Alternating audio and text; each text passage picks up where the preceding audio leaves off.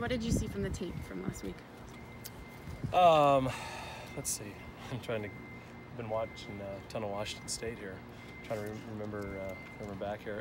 There were a lot of good things. I was not pleased with the way that we started. I think we gave up 3 sacks or hurries on the quarterback, in the first 10 plays of the game. So I wasn't really pleased with the way that we started. That's been a point of emphasis this week is starting fast.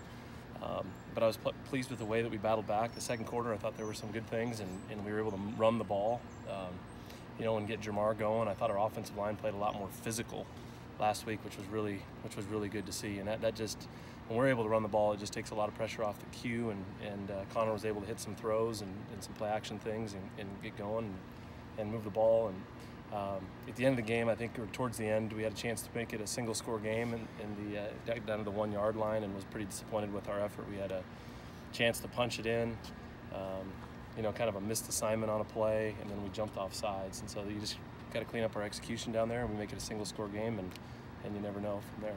Go ahead. How do you emphasize starting fast in practice?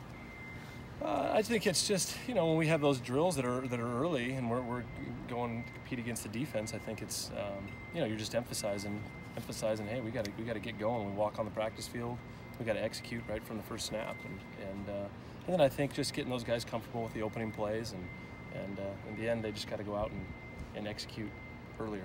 With the pass protection, how did you turn it around Saturday? I know one time you rolled out Connor at one point early in the second. Yeah, we tried to move it a little bit early, and then I really think it was the run game. It wasn't like we made any adjustments schematically. We had one was a mental error. One we got beat in a one-on-one situation, and I think when we were able to start running the ball, those guys weren't able to just rear back and come get us in the pass rush. So I think running the ball really help the protection out. Speaking of that, Jamar, watching his performance, it's toughness, but it's athleticism, and it's the ability not to hesitate.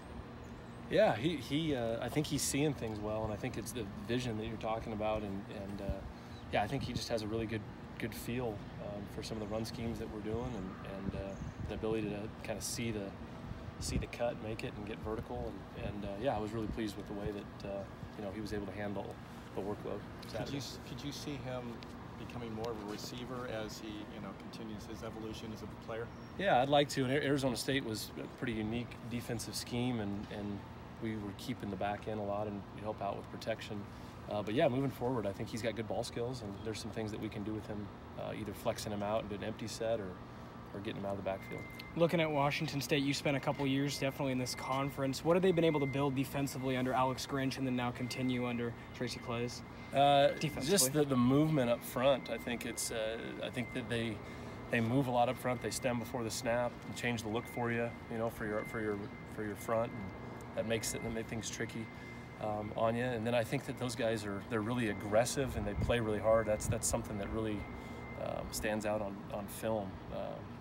And I know that just from talking to different coordinators in the Pac-12 that it's always a challenging week when you play the Cougs for sure, and they just present so many different looks for you up front.